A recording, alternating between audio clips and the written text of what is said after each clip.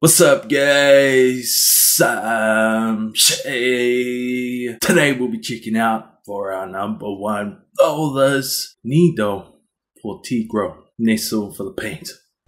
Parent name. Okay, first of all, wow, that actually hurt turning my head like that. I need to keep that in check. Okay, so I've got about, I don't know, 20 to 30 Filipino ads, commercials downloaded in one folder.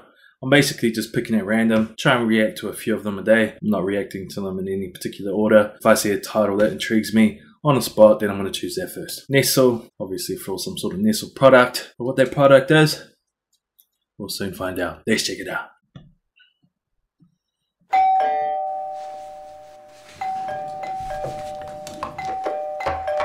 Ah, who that?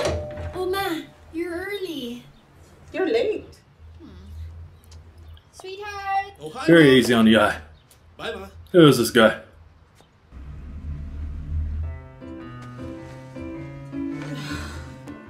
Good morning, Lola. Is it like Come. milkshake? Breakfast is ready. Is that what it is? Huh? But Mom makes pancakes on Saturday. Oh, it says at the bottom. I was even I reading that. taught your mom to eat what's on the table. Kind of milkshake. Banana. Beg your pardon.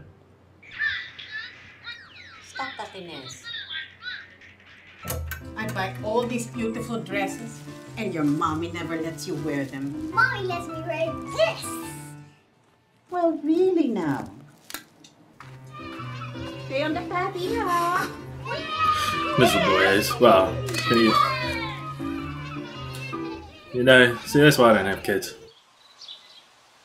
Wait, Lola!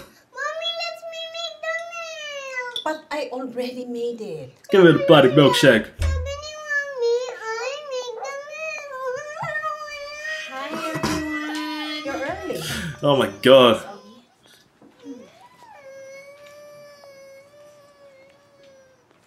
Ma, pasensya na po kay Inez.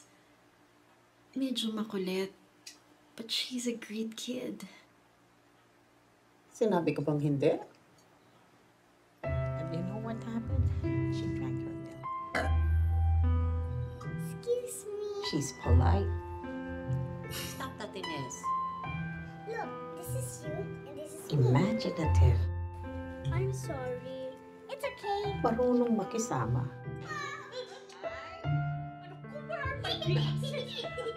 She's fun to be with. No, I might change my mind about She's that. a great kid. Maybe I do want to have She's kids. just like you.